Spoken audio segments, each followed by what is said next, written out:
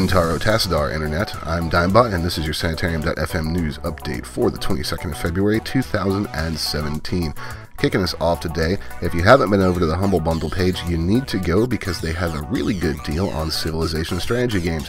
Pay just $1 and you'll get Civ 3 Complete and Civ 4 Complete Edition on Steam, and of course, being a Humble Bundle, if you have more money, you get more games.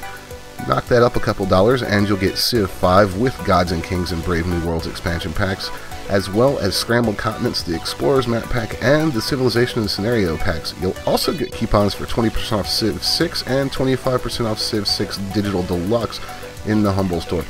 Go up to $15 and you're also going to get Civ Beyond Earth, Exoplanets, and Rising Tides expansions, so yeah, ridiculously good deal. Civ 5 is a fantastic game, so is Civ 6, so is Civ 4. Actually, is there a bad Civ game except for maybe Beyond Earth? I don't know, you tell me.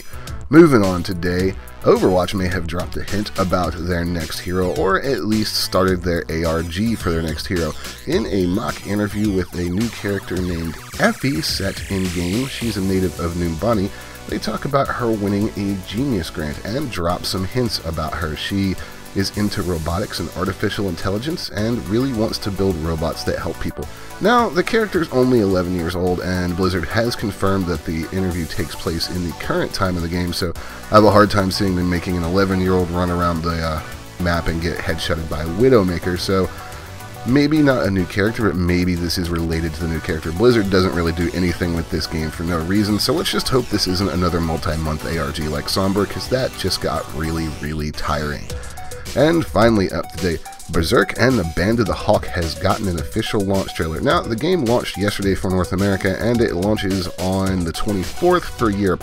It's, of course, been out in Japan for a while, but it is a Dynasty Warriors style brawler starring Guts and Griffith from the Berserk series, and boy, is it super violent, which, you know, you would kind of expect out of a Berserk game. So that is out now for you people in North America, coming out for y'all in Europe, and judging by the trailer, it looks like it might be a pretty good mindless hack and slash fun time.